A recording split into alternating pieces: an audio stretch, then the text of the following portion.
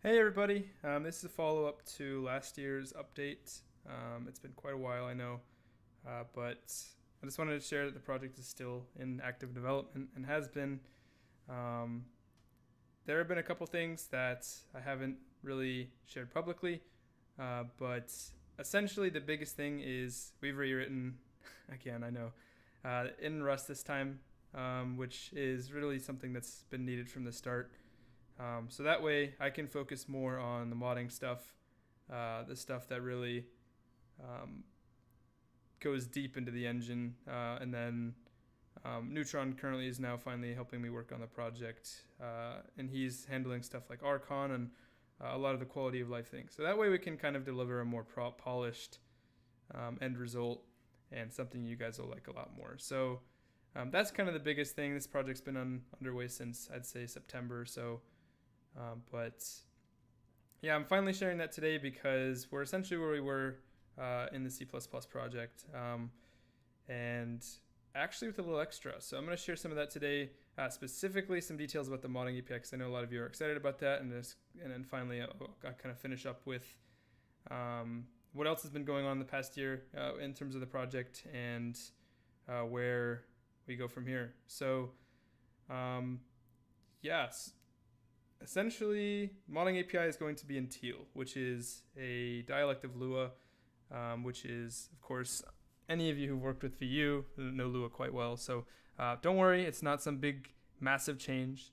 It's not going to take any more effort to get used to. It is Lua, it's just got types. So it's kind of like Rust and Lua together, where after defining a variable, you have to give it a type if it can't be inferred.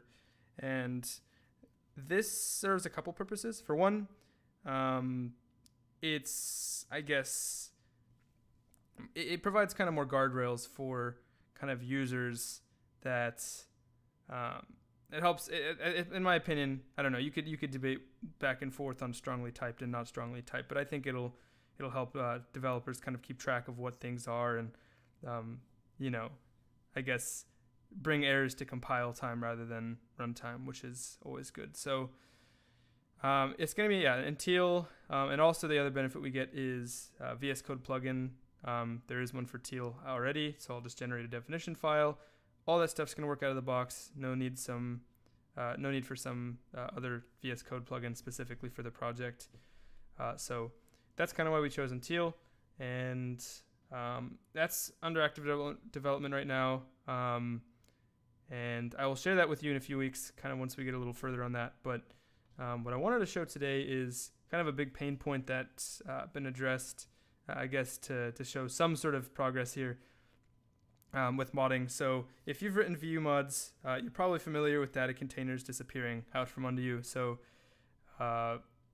that's been pretty much like, it's a thing of the past now with WR. So and probably VU soon too. I've been talking to NoFade about this a lot, and so far I know he has some pretty robust runtime checks to make sure that it tells you when something is been taken out from under you. But I think it's better if that doesn't happen in the first place. So of course, if you have a reference to something in Lua and say that container unloads for one reason or another, either the round switches, which that's probably not great in that case because leaking resources. But a more common one is if nobody's using a weapon anymore, the whole container unloads. So if you have a reference to something like that you're still actively using, it'll stay alive. All the things that it's referencing are going to stay alive. The array, all the things inside of arrays, everything. So no weirdness. Everything is just going to work as expected. Of course, that means that you'll have to be a little more frugal. Of course, we're not dealing with 256 megabytes of RAM anymore, but it's not. Of course, it's not good to keep things around more than you have to. But essentially, yeah, that's kind of the biggest improvement here that I wanted to share, because I know that'll excite some of you guys that have worked a lot with mods with VU. So I guess I'll just show you kind of the fact that the Rust project works.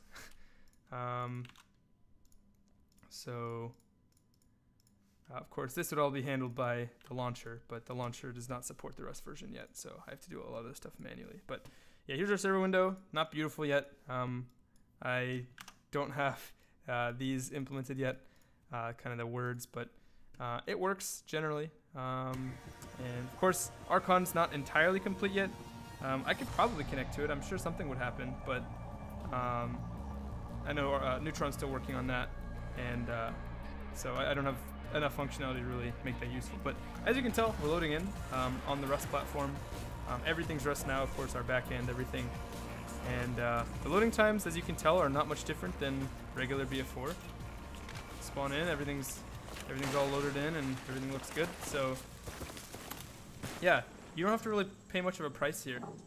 And I think this is kind of a big, kind of almost groundbreaking thing for modding in Frostbite. So just wanted to share that, I guess, to kind of show you that there is some positive movement. It's not just, you know, rewriting. So I'll share that modding API stuff with you very shortly as well, once I get that more heavily implemented. So other work that's been going on in the background is huge work by Nickel, basically redesigning the game. I'm not going to get into too much detail because that's details for him to share, but it's a different game, guys. It is completely different. It's so much more modern. It's got so many features from new games.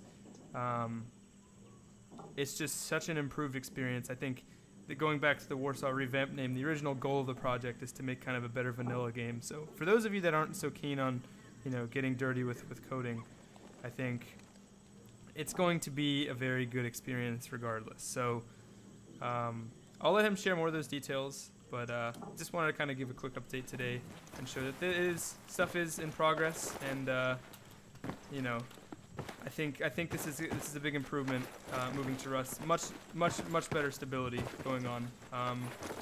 Stability issues were essentially unavoidable with kind of how the old WR system was designed. So now we don't have this problem. So I'll even show you. I have debuggers connected to both of these, and I'll just quit them, and nothing. Everything's just working. Everything's fine. Everything closed gracefully. So yeah, I guess that's really all I have for you today. But I just wanted to show you that there's things happening. I know I haven't forgotten about the project, and future plans for the project. I'm not going to share too much, but we're pushing hard to meet a certain date for